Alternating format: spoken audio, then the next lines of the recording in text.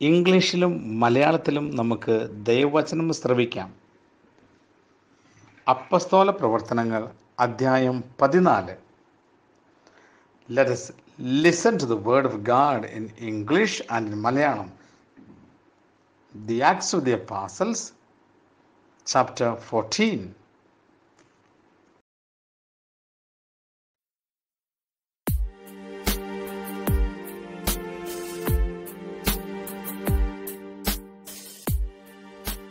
അപ്പസ്തോല പ്രവർത്തനങ്ങൾ അധ്യായം 14. അവർ ഇക്കോണിയത്തിലെ യഹൂദരുടെ സിനഗോഗിൽ പ്രവേശിച്ച് പ്രസംഗിച്ചു. യഹൂദരും ഗ്രീക്കുകാരുമടങ്ങിയ ഒരു വലിയ ഗണം വിശ്വസിച്ചു. വിശ്വസിക്കാതിരുന്ന യഹൂദർ സഹോദരർക്കെതിരായി വിജാതീയരെ ഇളക്കുകയും അവരുടെ മനസ്സിനെ വിദ്വേഷം കൊണ്ട് നിറയ്ക്കുകയും ചെയ്തു. എങ്കിലും അവർ വളരെ നാൾ അവിടെ താമസിച്ച് കർത്താവിനെപ്പറ്റി ധൈര്യപൂർവ്വം പ്രസംഗിച്ചു. അത്ഭുതങ്ങളും അടയാളങ്ങളും പ്രവർത്തിക്കാൻ അവർക്ക് അനുഗ്രഹം നൽകിക്കൊണ്ട് കർത്താവ് തന്റെ കൃപയുടെ വചനത്തിന് സാക്ഷ്യം നൽകി. എന്നാൽ നഗരത്തിലെ ജനങ്ങളുടെ ഇടയിൽ ഭിന്നതയുണ്ടായി. ചിലർ യഹൂദരുടെ കൂടെയും ചിലർ അപ്പസ്തോലന്മാരുടെ കൂടെയും ചേർന്നു. അവരെ അപമാനിക്കാനും കല്ലെറിയാനുമുള്ള ഒരു നീക്കം വിജാതീയരുടെയും യഹൂദരുടെയും അവരുടെ അധികാരികളുടെയും ഭാഗത്തുനിന്ന് ഉണ്ടായി. ഇതറിഞ്ഞ് അവർ ലിക്കോനിയയിലെ നഗരങ്ങളായ ലിസ്ത്രായിലേക്കും ദെർബയിലേക്കും സമീപ പ്രദേശങ്ങളിലേക്കും പലായനം ചെയ്തു. അവിടെ അവർ സുവിശേഷം പ്രസംഗിച്ചുകൊണ്ടിരുന്നു. കാലുകൾക്ക് സ്വാധീനമില്ലാത്ത ഒരുവൻ ലിസ്ത്രായിൽ ഉണ്ടായിരുന്നു.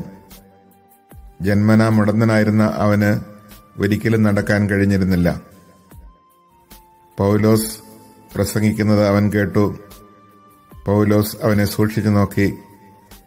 സൗഖ്യം പ്രാപിക്കാൻ തക്ക വിശ്വാസം അവനുണ്ടെന്ന് കണ്ട് പൗലോസ് ഉച്ചത്തിൽ പറഞ്ഞു, എഴുന്നേറ്റ് കാലുറപ്പിച്ച് നിൽക്കുക.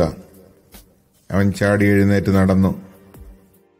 പൗലോസ് ചെയ്ത ഈ പ്രവൃത്തി കണ്ട ജനക്കൂട്ടം ലിക്കോവാനിയൻ ഭാഷയിൽ ഉച്ചത്തിൽ പറഞ്ഞു, ദേവന്മാർ മനുഷ്യരൂപം ധരിച്ച് നമ്മുടെ ഇടയിലേക്ക് ഇറങ്ങി വന്നിരിക്കുന്നു. അവർ ബർണബാസിനെ സേവൂസ് എന്നും പൗലോസ് പ്രധാന പ്രസംഗകനായിരുന്നതിനാൽ അവനെ ഹെർമസ് എന്നും വിളിച്ചു. നഗരത്തിന്റെ മുമ്പിലുള്ള സേവൂസിന്റെ ക്ഷേത്രത്തിലെ പുരോഹിതൻ കാളകളും പൂമാലകളുമായി കവാടത്തെങ്കൽ വന്ന് ജനങ്ങളോട് ചേർന്ന് ബലിയർപ്പിക്കുവാൻ ആഗ്രഹം പ്രകടിപ്പിച്ചു. ഇതറിഞ്ഞ് അപ്പസ്തോലന്മാരായ ബർണബാസും പൗലോസും വസ്ത്രം കീറി ജനക്കൂട്ടത്തിലേക്ക് ഓടിച്ചെന്ന് വിളിച്ചു പറഞ്ഞു, ഹേ മനുഷ്യരെ, നിങ്ങൾ ഈ ചെയ്യുന്നത് എന്താണ്? ഞങ്ങളും നിങ്ങളെപ്പോലെ തന്നെയുള്ള മനുഷ്യരാണ്. വ്യർത്ഥമായ ഈ രീതികളിൽ നിന്ന് ജീവിക്കുന്ന ദൈവത്തിലേക്ക് നിങ്ങൾ തിരിയണം എന്ന് ഞങ്ങൾ നിങ്ങളെ ഉദ്ബോധിപ്പിക്കുന്നു. അവിടുന്നാണ് ആകാശവും ഭൂമിയും സമുദ്രവും അവയിലുള്ള സമസ്തവും സൃഷ്ടിച്ചത്. കഴിഞ്ഞ തലമുറകളിൽ എല്ലാ ജനതകളെയും സ്വന്തം മാർഗങ്ങളിൽ സഞ്ചരിക്കാൻ അവിടുന്ന് അനുവദിച്ചു.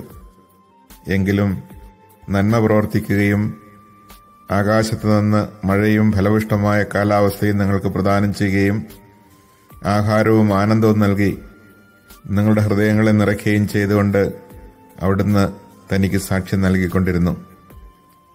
അവർ പ്രകാരം പറഞ്ഞ് തങ്ങൾക്ക് ബലിയർപ്പിക്കുന്നതിൽ നിന്ന് ജനങ്ങളെ കഷ്ടിച്ച് പിന്തിരിപ്പിച്ചു.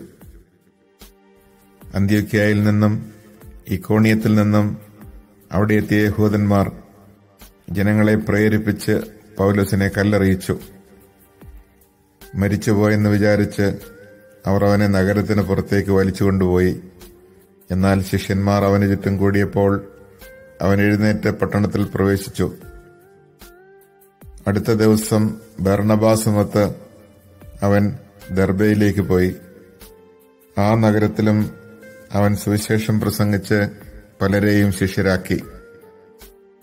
അനന്തരം അവർ ലിസ്ത്രായിലേക്കും ഇക്കോണിയത്തിലേക്കും അന്ത്യോക്യയിലേക്കും തിരിച്ചു ചെന്നു.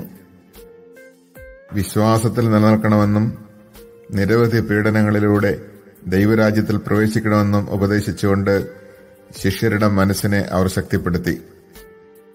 അവർ സഭകൾ തോറും ശ്രേഷ്ഠന്മാരെ നിയമിച്ച് പ്രാർത്ഥനയോടും ഉപവാസത്തോടും കൂടെ അവരെ തങ്ങൾ വിശ്വസിച്ച കർത്താവിന് സമർപ്പിച്ചു. പിന്നീട് അവർ പിസീദിയയിലൂടെ കടന്ന് പാംഫീലിയയിലെത്തി. പെർഗായിൽ വചനം പ്രസംഗിച്ചതിന് ശേഷം അവർ അത്തായിയയിലേക്ക് പോയി. അവിടെ നിന്ന് അന്ത്യോക്യയിലേക്ക് കപ്പൽ കയറി. തങ്ങൾ നിർവഹിച്ച ദൗത്യത്തിന് ആവശ്യമായിരുന്ന ദൈവകൃപയ്ക്ക് അവർ ഭരമേൽപ്പിക്കപ്പെട്ടത് അവിടെ വച്ചാണല്ലോ. അവർ അവിടെ എത്തിയപ്പോൾ സഭയെ വിളിച്ചുകൂട്ടി തങ്ങൾ മുഖാന്തരം ദൈവം എന്തെല്ലാം പ്രവർത്തിച്ചുവെന്നും വിജാതീയർക്ക് വിശ്വാസത്തിന്റെ വാതിൽ അവിടുന്ന് എങ്ങനെ തുറന്നുകൊടുത്തുവെന്നും വിശദീകരിച്ചു. പിന്നീട് കുറെ കാലത്തേക്ക് അവർ ശിഷ്യരോടുകൂടെ അവിടെ താമസിച്ചു.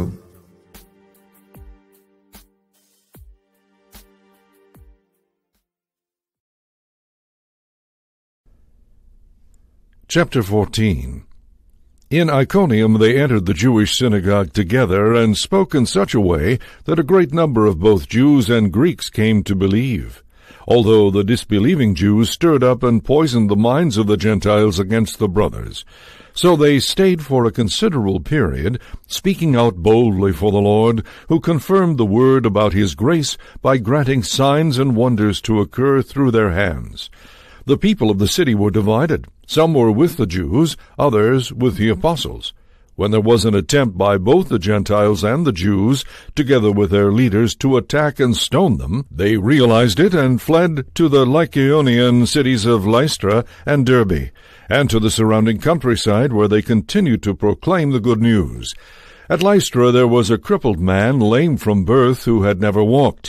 He listened to Paul speaking, who looked intently at him, saw that he had the faith to be healed, and called out in a loud voice, "Stand up straight on your feet!" He jumped up and began to walk about. When the crowd saw what Paul had done, they cried out in Lycaonian, "The gods have come down to us in human form." They called Barnabas Zeus and Paul Hermes, because he was the chief speaker.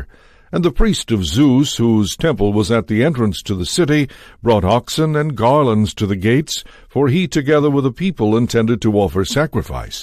The apostles Barnabas and Paul tore their garments when they heard this, and rushed out into the crowd, shouting, "Men, why are you doing this?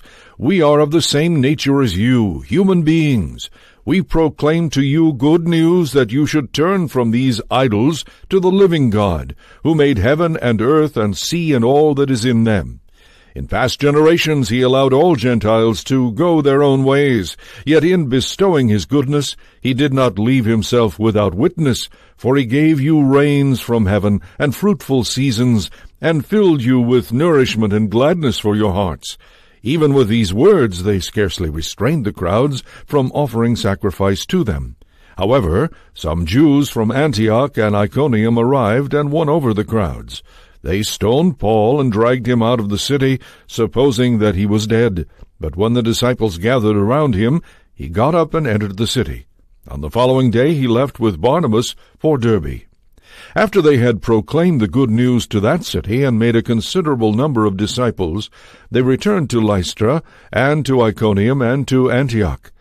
They strengthened the spirits of the disciples and exhorted them to persevere in the faith, saying, "It is necessary for us to undergo many hardships to enter the kingdom of God."